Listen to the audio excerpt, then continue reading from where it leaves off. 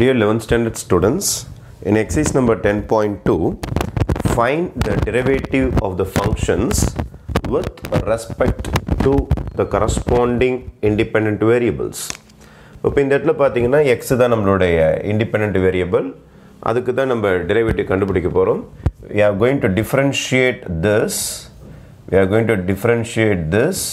with respect to x. இங்க x தான் நம்மளுடைய independent variable. இதுக்கு differentiate பண்ணும்போது differentiation உடைய symbol dash போடலாம். dash போட்டிங்கன்னா இது differentiate ஆகுது. f dash x என்றால் இது differentiation ஆகுது. அப்போ x differentiate பண்ணா என்ன answers? எப்பொழுதுமே x பவர்ல ஏதாவது நம்பர் இருந்ததுன்னா x பவர்ல ஏதாவது நம்பர் இருந்ததுன்னா அதோடைய differentiation rule என்ன அப்படின்னா n முன்னாடி வந்துரும் x power n minus 1 இதான் இதோட ஃபார்முலா இதான் differentiation ஃபார்முலா x பவர்ல n இருந்ததுன்னா முன்னாடி இறங்கிடும் அதுக்கப்புறம் பவர்ல 1 மைனஸ் பண்ணனும் இது differentiation ஃபார்முலா இதெல்லாம் நம்ம ஃபர்ஸ்ட் பிரின்சிபல்ஸ் யூஸ் பண்ணி இந்த ஃபார்முலால டெரைவ் பண்ணியிருக்கோம் நம்ம புக்ல ரெஃபரன்ஸ் கொடுத்திருப்பாங்க நீங்க செக் பண்ணிக்கலாம் this is a ready made formula for x power n அதே உங்களுக்கு x மட்டும் இருந்ததுன்னா பவர் 1 மாதிரி தானே இது பவர் 1 மாதிரி அப்ப பவர் 1 முன்னாடி போகும் 1 minus 1 என்ன ஆயிடும் உங்களுக்கு 0 ஆயிடும் அப்ப x power 0 1 ஆயிடும் அதனால இதோட ஆன்சர் 1 அப்ப வெறும் x மட்டும் வந்ததுனா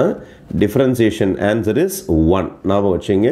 வெறும் x மட்டும் வந்ததுனா இந்த வேரியபிள் ஒரே ஒரு வேரியபிள் மட்டும் x மட்டும் இருக்குது அப்படினா இதே ஃபார்முலா தான் யூஸ் பண்ணுவோம் ஆனா டைரக்டா நீங்க ஆன்சர் ஞாபகம் வச்சுக்கலாம் x டிஃபரன்ஷியேட் பண்ணா 1 அந்த கான்செப்ட்ல நம்ம x டிஃபரன்ஷியேட் பண்றோம் இப்போ x டிஃபரன்ஷியேட் பண்ணா 1